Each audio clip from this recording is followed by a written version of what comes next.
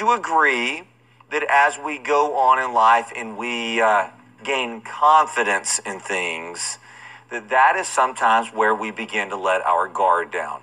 I want you to think back to when you first began to ride a bicycle without training wheels. I think Cameron was telling me that was 2-3 days ago. For him,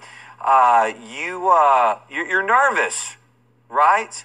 Morgan, you have training wheels on your bicycle still? Okay. Morgan, you remember when you first started riding? Maybe Dad was holding the seat and he let go, and of course you weren't pedaling, so you would just fall over, right? And then you had to learn how to turn on a bicycle. When you want to take a left, you do not turn like this because, you're going to die, right? You've got to learn to lean, which is just unnatural for us to lean when our feet are not on the ground. So you learn to lean. You learn how to take a curve. You do not put the brakes on while leaning into a curve. Boom, because you'll just fall over. The bicycle, the dirt bike, the motorcycle naturally wants to stand itself upright. That is why one can ride a bicycle without using any hands. You're not doing that the very first day the training wheels are coming off, probably, okay? If you have a mom like my daughters have, then you're probably the giant football helmet, the elbow pads, shoulder pads, wrist guards, gloves, knee pads, snow boots, hip pads, and then bubble wrap with duct tape. It looks like you're about to go land on the moon, right? So that nothing happens to you.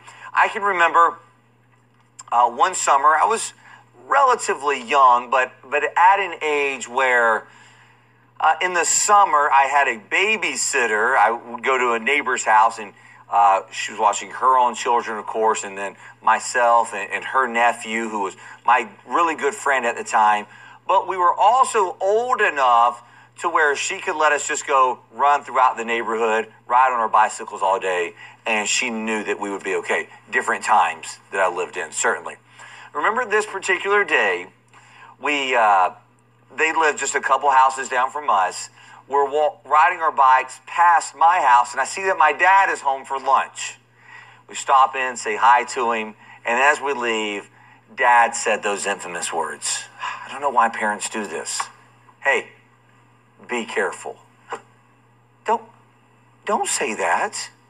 You just set me up, right, to do something really dumb, just so that you as a parent could say, didn't I tell you to be careful? And as a parent, I do the same thing.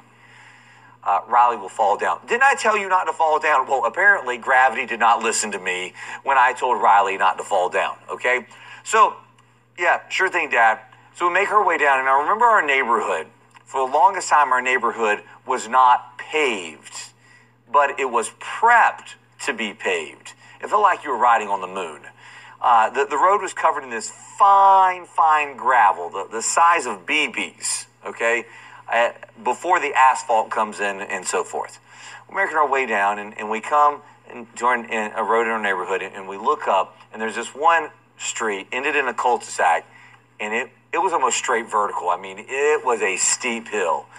And we said, hey, let's go up there and pedal down as fast as we can and see if we can make this turn right here. Yeah, okay. Sounds like a great idea. And so my buddy, he did it, and then me, my bike. Top Gun, all right? This bike, I love this bike. It was not a 10-speed, but I could outride anyone in the neighborhood on my old school bike, and I get up there, and I'm pedaling. I can still picture the handlebars, the red grips here.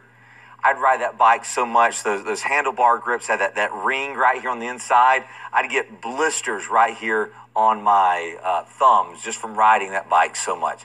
I'm standing up, going downhill, pedaling as fast as I can, and just before I approached that turn, I believe it was my left foot slipped off the pedal. And now the pedal has come around and caught the back of my leg. And that's all I remember. I can remember like kind of coming to, I don't think I ever lost consciousness, but I remember chaos and anarchy following what happened next. Anarchy, that didn't even make sense. Just chaos and bloodshed. My friend came over. Dude, are you dead? Yes. I got to my feet. I remember I was wearing these slip-on shoes, and I wasn't wearing socks. And I can just remember to this day walking back to my house, and every time I took a step, I would see like blood like kind of splash out of my shoe. Okay? And I just thought, yeah, that's probably not normal. And got to my house. My dad was about to leave to go back out for work. He comes out and he's, what happened to you? He calls my mom up and he's like, hey, your son just fell out of an airplane. And I could hear my mom, what? What do you mean? They were picking gravel out of my elbows, ear. Okay, it was bad. That doesn't happen the first day you ride your bicycle, does it? No. You're in the garage, you pedal once, you're like, I'm done. You are safe, however.